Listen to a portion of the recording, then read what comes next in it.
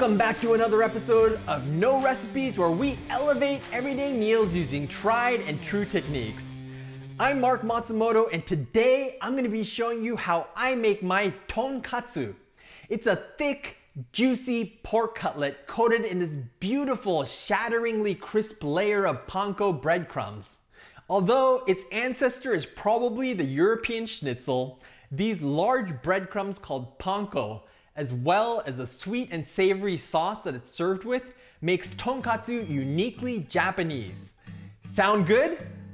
Let's do this! Our ingredients today include 1 1/4 inch thick pork rib chops, salt, white pepper, flour, an egg, and panko. We also have some cabbage for the salad. Panko is Japanese breadcrumbs, which is made from the white part of sandwich bread. The crumbs are way larger than Western breadcrumbs, which gives the tonkatsu an ultra crisp crust. And of course, we have some tonkatsu sauce. It's a spiced fruit sauce that goes perfectly with these rich cutlets. If you can't find tonkatsu sauce, you can make it by mixing together 2 parts Worcestershire sauce, 1 part ketchup, and 1 part honey. So before we get started, I wanted to clear something up because I see a lot of people making this mistake. And that's the difference between tonkatsu and tonkotsu. Ton means pork in Japanese, and katsu is short for katsuretsu, which is how Japanese people pronounce cutlet. So tonkatsu means pork cutlet. If you're a fan of ramen, you've probably also heard of tonkotsu ramen. Kotsu means bone in Japanese, so tonkotsu ramen literally means pork bone ramen. Please don't get the two mixed up. If you walk into a ramen shop and ask for a pork cutlet ramen, you're likely to get a lot of confused looks. Kotsu, bone, katsu, cutlet. Kotsu, katsu, kotsu, katsu. All right, I think you got it. Let's start by preparing the shredded cabbage. You want to use the crisp, tender inner leaves of the cabbage, so use the outer leaves for something else. You also want to remove the tough stem from the center of each leaf. Now you just have to stack them up and roll them together. Rolling them like this makes it much easier to slice the cabbage into thin strips. Use a sharp knife to shred the cabbage as thinly as possible.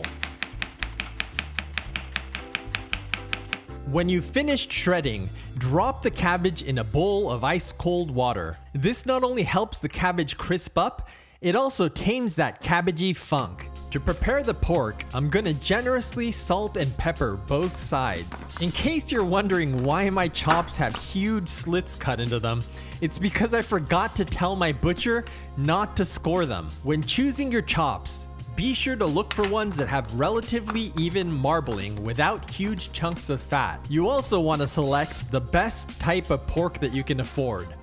I'm using Berkshire pork today. Okay, now we're gonna dust these evenly with flour. The flour, together with the egg that we're about to dip these in, creates a kind of a glue that helps the panko bond to the surface of the pork. Next, we just need to dip each cutlet into some beaten eggs.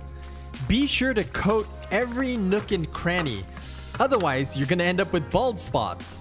Finally, we're gonna give our tonkatsu a nice shaggy coating of panko. Be sure to roll it around to get an even coating of breadcrumbs on every surface. You can also give it a gentle pat to help the panko adhere to the surface of the meat. Your pork cutlets should end up looking something like this. Time to fry them! I've got a heavy bottomed pot here with 2 inches of oil preheated to 320 Fahrenheit or 160 Celsius. Gently lower the cutlet into the oil, being careful not to scrape the breading off the meat. Now we just want to let this fry until the pork registers 140 Fahrenheit or 60 Celsius. Carryover cooking will continue to raise the temperature up to 145 Fahrenheit as it rests, so be careful not to overcook it. After a few minutes, flip the tonkatsu over. You'll want to do this a couple times as it fries to ensure it browns evenly. Just be careful not to scrape off the breading or to splash yourself with the hot oil.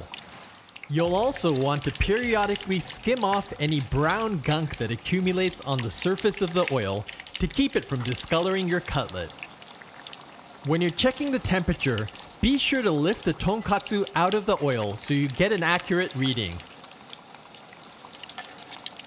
My tonkatsu took about 14 minutes to cook through, but the frying time will depend largely on the size and fat content of your cut of meat. You can't see it, but my thermometer is reading 141 Fahrenheit, so this is perfect. Now you want to let this rest for about 5 minutes to let it finish cooking through. Okay, we're ready to slice the tonkatsu. Just listen to that explosion of crisp crust. Want to hear that again?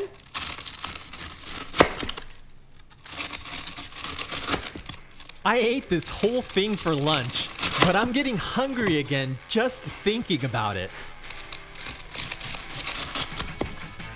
Plate this up with the shredded cabbage and add some tomatoes for a splash of color, and you have an awesome meal that's both satisfying and delicious. The rich pork cutlet is tender and juicy, and the panko crust is ridiculously crisp. In Japan, we eat tonkatsu with all kinds of toppings, including grated daikon with ponzu and sweet miso. But for me, nothing beats the balance of sweet, savory, and tangy in tonkatsu sauce. Would you have a look at that and tell me it's not making you drool? So what did you guys think? Are you on your way out the door to pick up some pork? Do you want to see me make some more Japanese food? Let me know in the comments below. And while you're down there, be sure to give us a big thumbs up and smash that subscribe button and notification bell so you don't miss my next delicious episode. Alright, I'm off to go get a big bowl of rice and have me some tonkatsu for lunch, but I'll see you next Sunday. Be sure to catch us on Instagram at No Recipes.